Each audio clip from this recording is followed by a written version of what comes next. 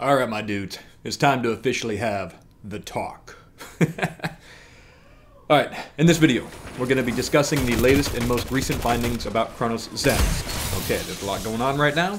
Then the forums for Discord and the Cronus Zen servers and all that and whatever are definitely popping off at the moment because everyone is genuinely scared, and maybe they should be. But I figure it's a good idea to set some expectations for the viewers that don't know me, who've only heard about me in passing or indirectly. I am a coach, master personal trainer, and a human movement specialist.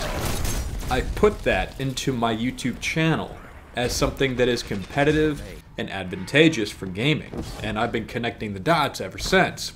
I tend to look at things with an objective lens before I look at something through the ethical lens. Now, I know that doesn't sound right to you. It doesn't mean I don't value the ethical lens. It just means that facts speak more to me than something that could be considered subjective or emotional. That's how high-level trainers and coaches are taught to think. If you look at anything less than objectively, your highly paid athletes will lose their position, their money, and you'll probably be out of a job. Out of the 3 titles that I have, coaching is the role that I choose to use for YouTube videos and content, mixed in with complete transparency about how things are done in the competitive realm of gaming. There's a bit of subjectivity there because it has to do with myself as well as my own experiences within the competitive realm, but I also track back how things have been going and how things have been utilized in the past with gaming and esports and everything else. This is where Cronus Zen comes into play. How could I objectively look at this little device and think it's okay for people to use it? That's actually quite easy to answer. The facts show that no one is getting banned for using it. No one's been banned for using it in the 10 years that the product has been around. Bungie's own terms of service and code of conduct do not mention it specifically, or even regarding peripheral devices or attachment devices as bannable offenses. Now here's an example from their own code of conduct of the things that they considered to be a violation of code that is cheating or hacking in some form. None of those mention Cronus Zen, and that will be a very easy fix. It's a line of dialogue to put into your code of conduct that says this is a bad thing. So combine the fact that nobody gets banned, it's not mentioned anywhere, it's only assumed, I guess, because players do or do not like it, we're looking at something that has either flown under the radar for this long, or it is legitimately allowed and people just don't like it. If you were a coach of somebody, and you knew that players were using this against you, they were not being banned for it for the last 10 years, wouldn't you want to know about it? Wouldn't you want to use it so you had the same advantage against someone that you know could be using that advantage against you? In a game mode like Trials, in a game mode like Comp?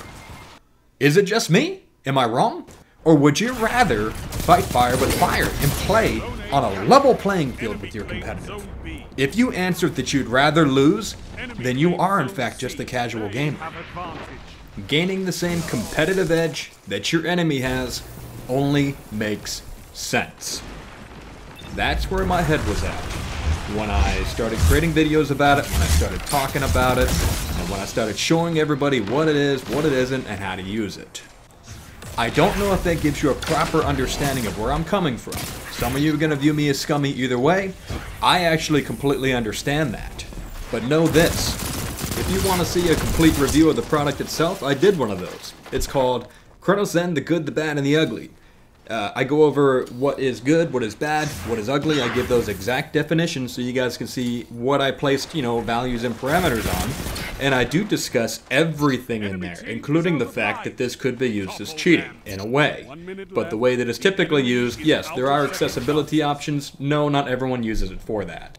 The YouTubers who talk about it, in a negative sense, are in fact being hypocritical. You want to know why I call them hypocrites? They're claiming that they just now found out about these things. Bullshit. They knew about them the whole time. The streamers were using them so they can gain an advantage to do trials carries, which is how they make their living.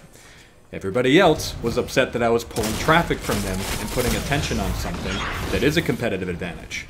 Look, there's a lot of type of liars in the world. A lot of these guys fall into the category of lies of omission, which means they chose not to tell you.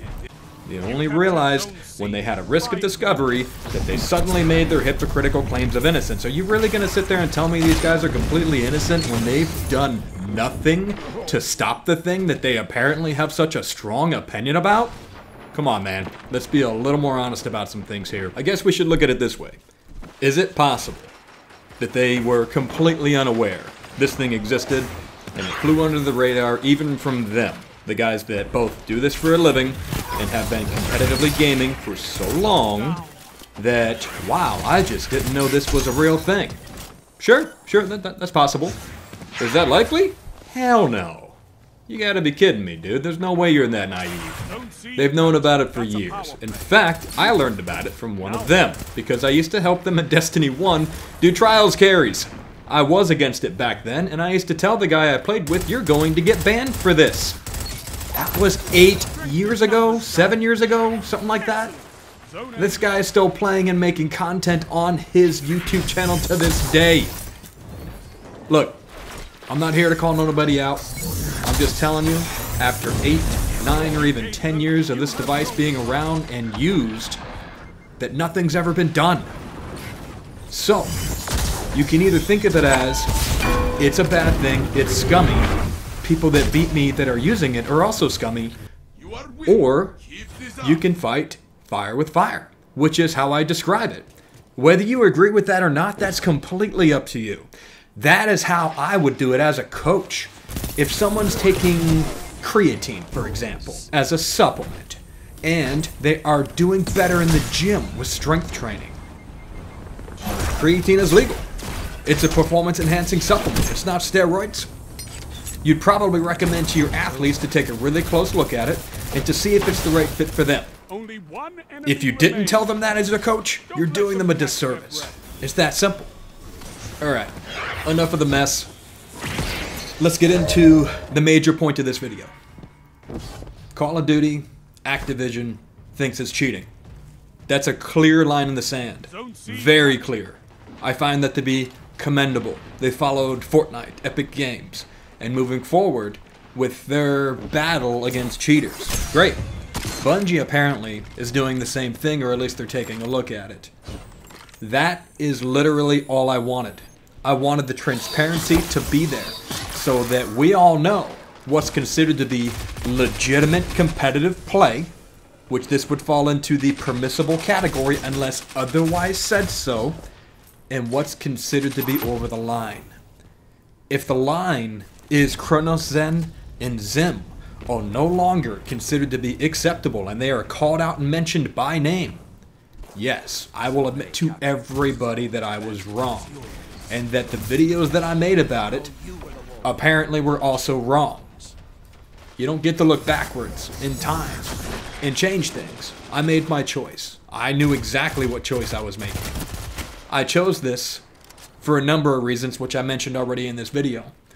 But let's say that things actually get done. Let's say that my videos brought enough attention to the Cronus, to Zim, to these devices. My videos have garnered a lot of attention.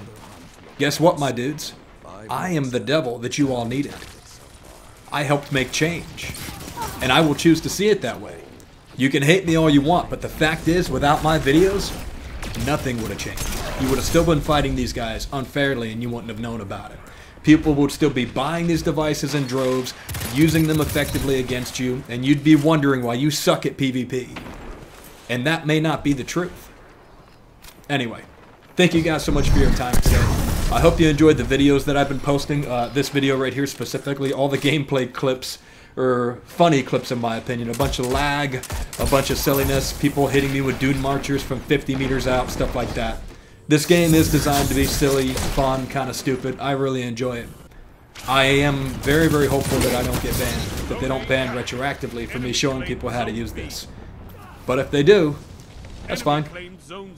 It sucks, but I'll accept it. This is the bed that I made. I'll lay in it. Have a good one, dudes. Keep it zen out there.